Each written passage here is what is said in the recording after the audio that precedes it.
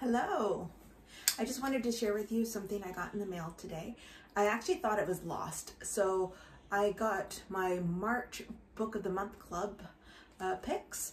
I actually, yesterday, they were sent out March 1st, I think, and I still hadn't gotten them, and it's like almost the end of March. So I talked to them yesterday, and they said they would send me a new order.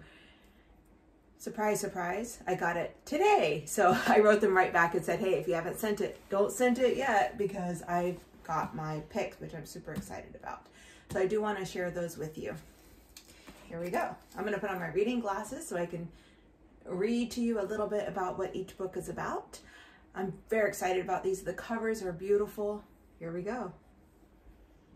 The first one I got, which was my main pick, was The Adventures of Amina Al-Sarifi by Shannon Chakraborty.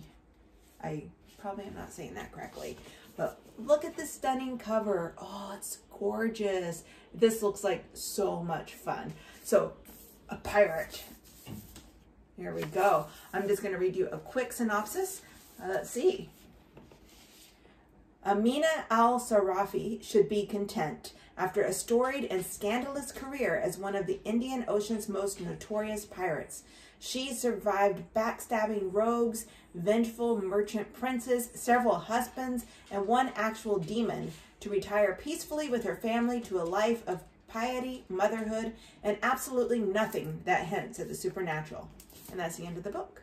Nah, I'm joking, of course.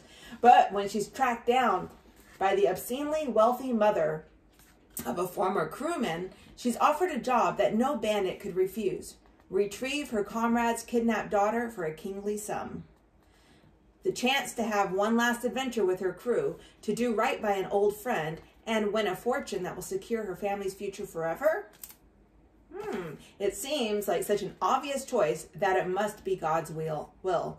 Yet the deeper Amina dives, the more it becomes alarmingly clear that there's more to this job and the girl's disappearance than she was led to believe. For there's always risk in wanting to become a legend, to seize one last chance to glory, to savor just a bit more power, and the price might be your very own soul. Yes, yes, yes, yes. Very excited. Oh, An Adventure of the Sea. Oh, this sounds great. I'm very excited about that one. And then I got two extras because I couldn't resist, because they sound also very amazing. So this one is The Last Russian Doll. And luckily I got my package today, because she did say that this was out of stock now, and so I would not be able to get it, but they would give me a credit. So I'm actually really glad this came today, because otherwise I wouldn't have this book, The Last Russian Doll. And another gorgeous cover. This is by Kristen Loesch. Again, I could be mispronouncing. I'm not great at reading names. Okay, in a faraway kingdom in a long ago land, a young girl lived happily in Moscow with her family. A sister, a father, and an eccentric mother who liked to tell fairy tales and collect porcelain dolls.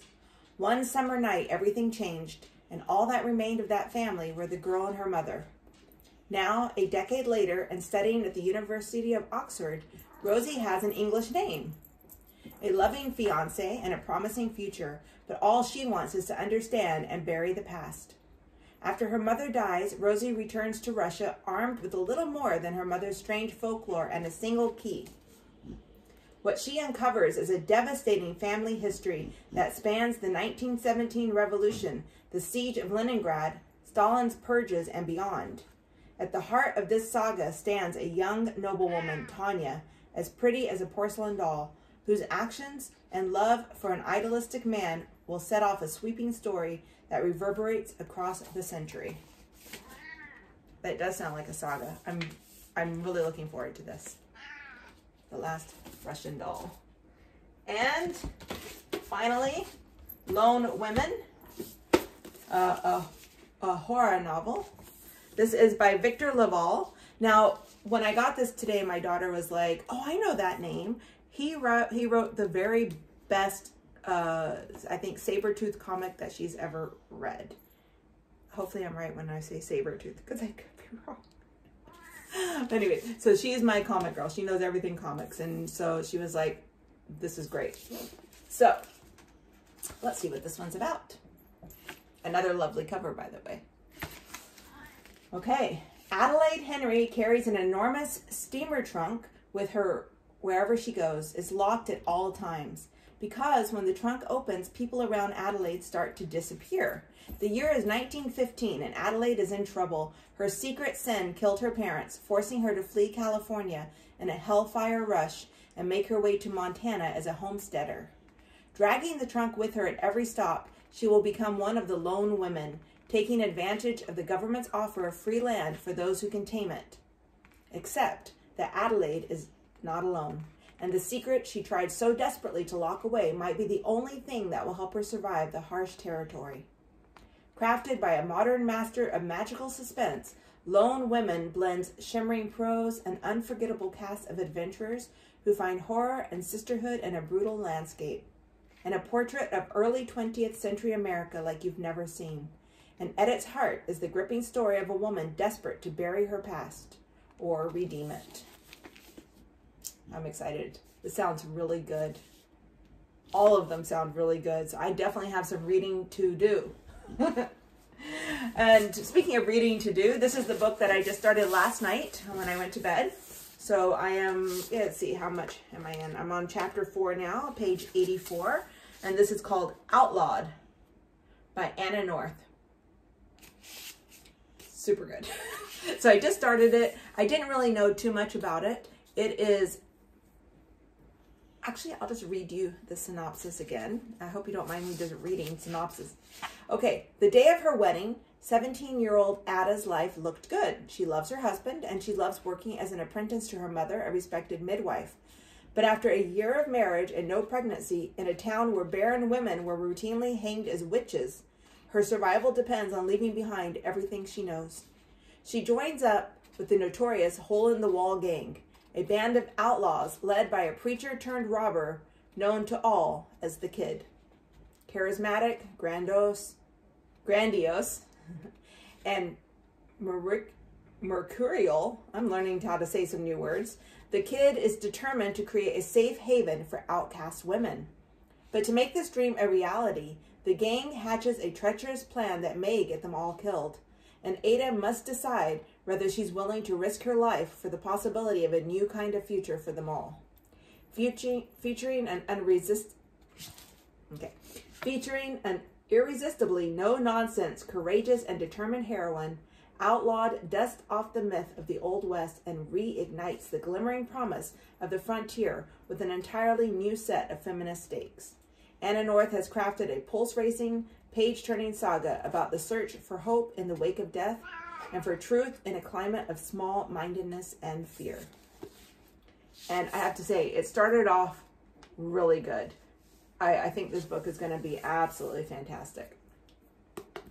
So I'll let you know when I finish reading it and what my thoughts were. And also another gorgeous cover. I love the colors. You don't really see much pink on covers like this. So I think it really works. Hello. So I know you just watched my little video of my Book of the Month Club picks. So I did mention in there that I had started Outlawed, and I did read it all. And unfortunately, even though I was really loving it in the very beginning, it started to, I found a few factors in here that I didn't care for, and I had a hard time getting past them. So I ended up giving this book 2 stars.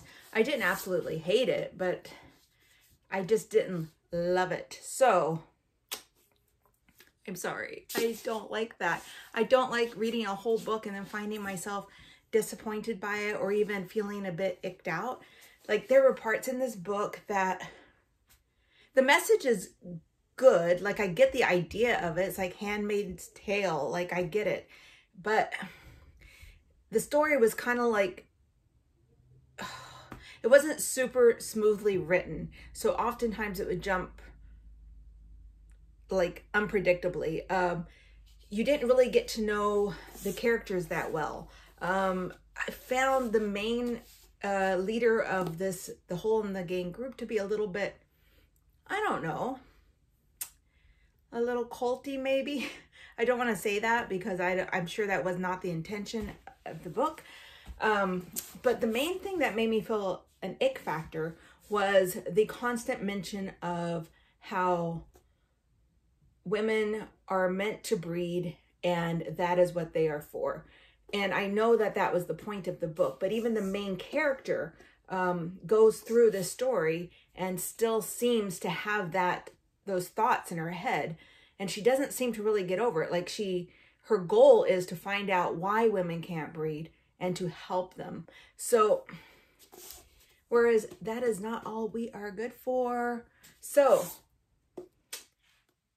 also, there was like gay baiting. I don't know if that's what you call it, but where, you know, the girls were talking about how to trick gay men into having sex with them. That is just not okay. That pushed me past the limit of being able to give it any more than 2 stars. I just didn't love it. So, well, sorry. I'm surprised because I always like the books from Reese's Book Club. And maybe if I read it again, maybe in a different mindset, or I may not be the right person to talk about this book or to tell you my reasons for not liking it or for liking it. So maybe I need to just hear what other people have to say about it. Anyways, so enough about this one.